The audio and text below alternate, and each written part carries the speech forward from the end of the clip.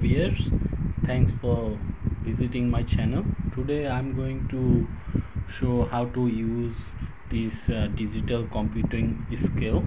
The model I have here is F1976. So this is the model that I got for my shop, and it's very convenient. As you can see, it can works through the cable, even it can works without the cable. You just have to charge. So let me remove this plug and show you where is the power switch is. See, if you see the underneath, there is a power switch. Okay, here we go. This is the one, is the power switch. So let me make it 0, and I'll show you how to use this machine. 0. Okay, so every time you use this machine, and or whatever reasons you wanna use, product that you have to put, first of all you have to see these all numbers are 0. So if it's not 0, you can press 0, or either you can use this card. Okay, so it will balance up all. Next step, for example, I have product like this one. I just put it here. For example, this is my product that I want to sell. So its weight 880 grams. I calculating 2 kg.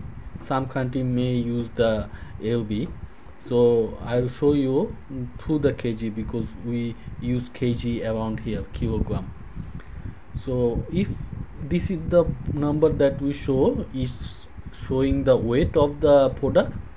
Now how much you sell this product per kilo, that price that you know, whatever price it is. For example, I put this for sale $20 per kilo. So if it's $20, just type simply here 20. You see the 20 come here. So whatever is the price and whatever is the weight, it will calculate automatic and to show it in here total how much. You see this one is facing towards you, but in the shop, in the case, it will show other face. As you can see, this model has two way. The back side also have display, so other side, if customer is standing, they can also see how much is the weight and price you put. Now this is pretty simple. So next one, if you say, for example, you have many products, and some of the products is you sell so good, and you have to keep it always like saved, so you don't have to type this price, or some of the product maybe forget the price. So what you can do is you actually can save the price and just press these numbers assigned to that product, so that they can calculate automatic for you. For example, this one I put here, and I forget the price, but I remember this one I assigned to this key. So I know that this one I sell $20 per kilo, right? So it shows here $20 per kilo.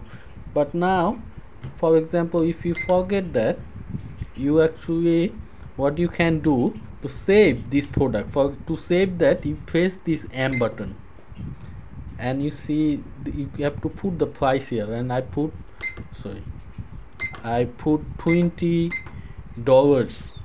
and I press this, and it will save M1. It will save M1. So now if when this one is clear, and you just press 0 and you just put it here, you see price not came, but you forget the price. So what you do is you just press this one, you see automatic come, and the total price it will show you. So this is the another step. So, and the third one I have to show. Okay, some of the products maybe you have to sell in the container, and we all know the container has some weight. To reduce that weight, so what you can do is, first you put this, for example, you think this one is your container and you don't know the container weight. So what you have to do, you put the here and you see this TARE, this button you just press and you just see the container and then you remove it, so it will show you now. And then whatever, see, you see it's gone minus, so this weight is gone minus. So what you do is, now if you put something like that one, so it will calculate only the products. Sorry, I don't have the weight things than this. For example, I put this one here, so it will balance. Now it will come with the without that container that you used. So this is the third one that I show you. Now what is left is, oh okay, here is the switch that you can see kg and lb. You can actually change here whatever country you are using, kg or mg. So this is the one, and as you can see m1, m2, m3, m4, 5, 6, you can actually see saved 6 product here. So this is the thing. And the last thing that I want to show you is where is the plug is. See, this is the plug that you have to connect for charger. If you charge is finished, you actually can plug it in and you can use. You see, this plug port is look like this, pretty much look like the rice cooker plug. This one actually rice cooker plug that I am using. I lost my wood. And as you can see, this is my back side display. So you see, sometimes it doesn't come 0. So if you doesn't come 0, you just press this one and it will come 0, or either you press this one. If you use this tray, and as you can see the minus was there, you just press this one tray. And this switch here, you see this switch with the bulb, it just for the brightness of the display you can control to save the power. So you see it's getting brighter and then get less. So this is the one. So this is the all about. If you have any questions regarding these machines, how to use, let me know. I'll show you in details. Thank you.